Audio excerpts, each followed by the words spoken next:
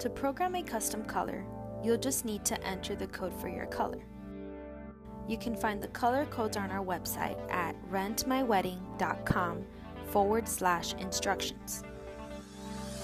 Today we're going to program Tiffany Blue.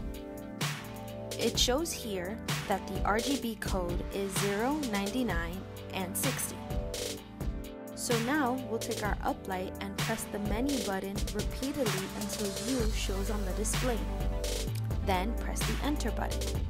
There's a lowercase r on the screen, so we need to enter the R number for Tiffany Blue from the color chart. For Tiffany Blue, the R value is 0, so we'll press the up or down buttons until the screen shows R0. Then press enter. Next, we see the lowercase g showing on the display.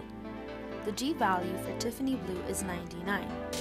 We'll press the up or down arrows until the display shows G99. Then press the enter button. Lastly, the screen shows a lowercase b. The B value for Tiffany Blue is 60. So we'll press the up or down buttons until the screen shows B60. Then press the enter button. If you continue pressing enter on the light, it will keep cycling through the R, G, and B values. As long as each letter shows the correct number from the color chart, you're good to go. You can program the colors ahead of time, and the lights will automatically default to this color when you turn them back on again. Now you can see that the uplight is set to Tiffany Blue.